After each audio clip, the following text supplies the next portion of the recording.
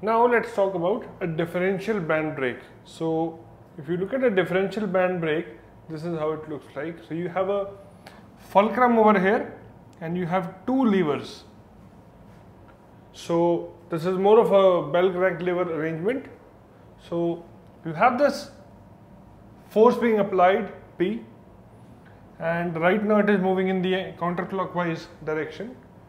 Okay, so if you take the moments about this fulcrum O, so P1 or P into L, that's the distance between this point and the fulcrum.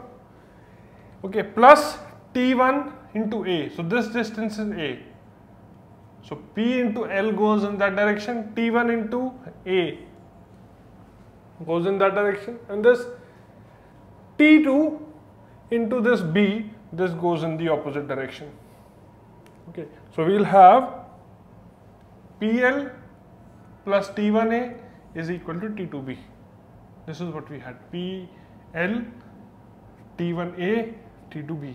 So these two, this plus this is equal to this, PL, T1A, T2B. And this is true when the rotation is counterclockwise in sense. So this will give you the value for PL, which is T2 minus T2B minus T1A. If it is in the clockwise direction, then it will become plus. So make a note of this.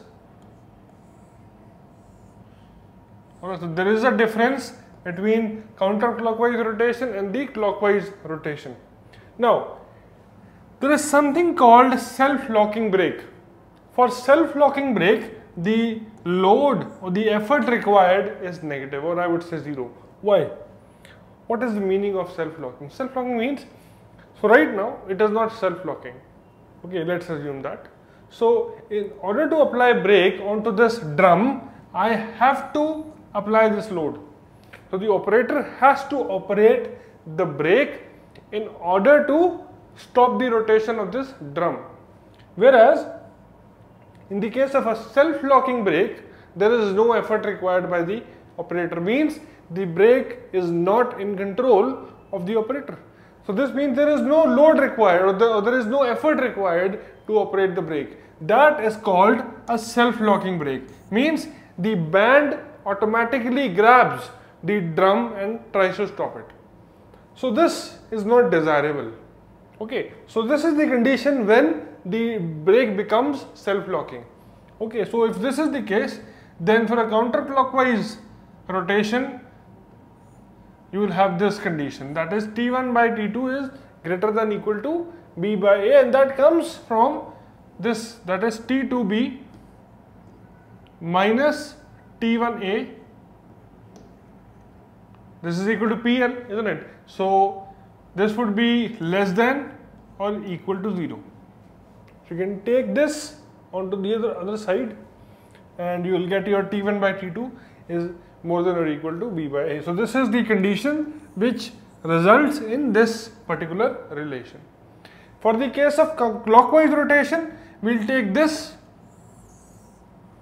and write down T1B minus T2A. This should be negative or 0. So this condition or this relation would result in this condition. And always remember that the ratio of tensions in the bands will be equal to e to the power of mu theta, where theta is the angle of wrap. So this is theta. Okay, so remember these mathematical formulas for the case of a differential band brake. So band brake is a very simple topic. So we have two kinds of band brake, simple and differential. So this finishes this topic on differential band brake, and now let's move on to the next video and talk about the braking of a vehicle.